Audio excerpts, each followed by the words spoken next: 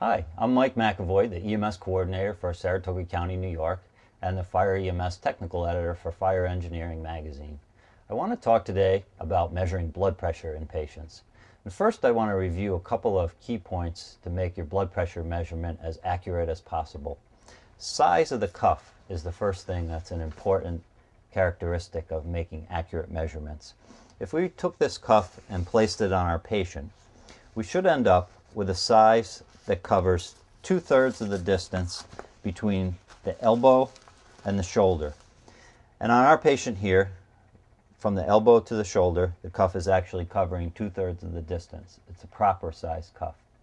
If the cuff was too small and covered less than that 2/3 distance, we would get a falsely high blood pressure. If the cuff was too large and covered more than 2/3 of the distance, we would get a falsely low blood pressure in the patient.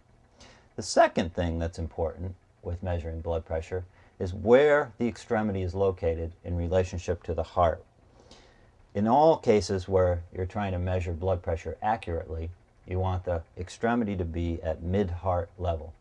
So in our patient, sitting upright, the arm should be right at the side of the patient. If we were to measure pressure with the arm up in the air, or if we were to measure pressure with the extremity much lower than the level of the heart, as though the patient were laying on his side, we would end up with inaccurate numbers. Arm up in the air gives you falsely low blood pressure. Below the level of the heart, if the patient was laying on his side, would give us a falsely high blood pressure.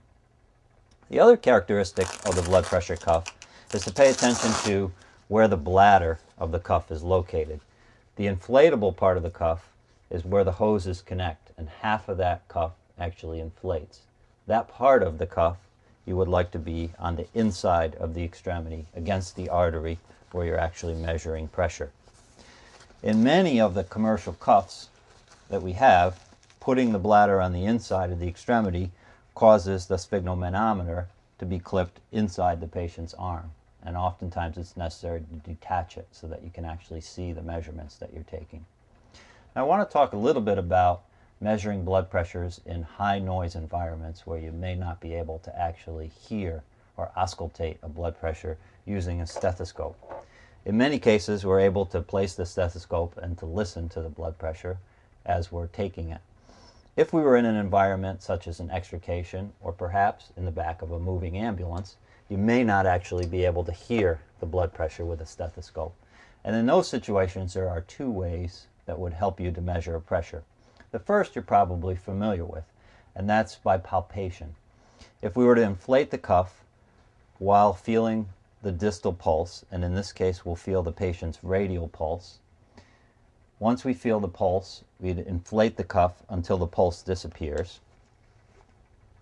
And what I'll do with the patient here is pump the cuff up while I'm watching the sphygmomanometer, which is in my lap.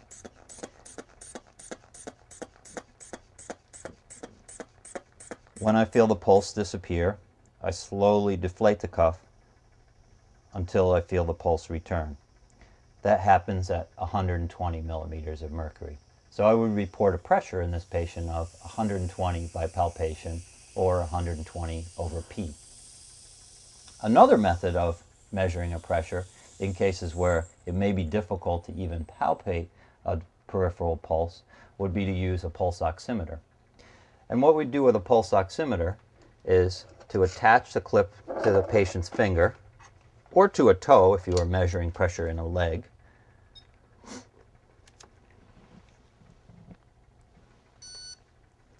And actually get an oxygen saturation and a waveform on your unit of the patient.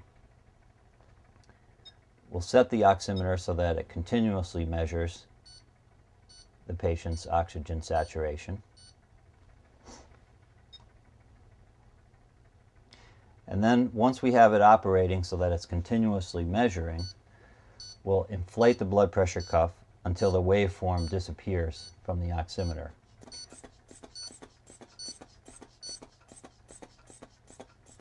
The waveform disappears, and now I'll slowly deflate the blood pressure cuff. The waveform reappears at 120 millimeters of mercury, and that would be the patient's systolic blood pressure. I'm Mike McEvoy. Thanks for watching.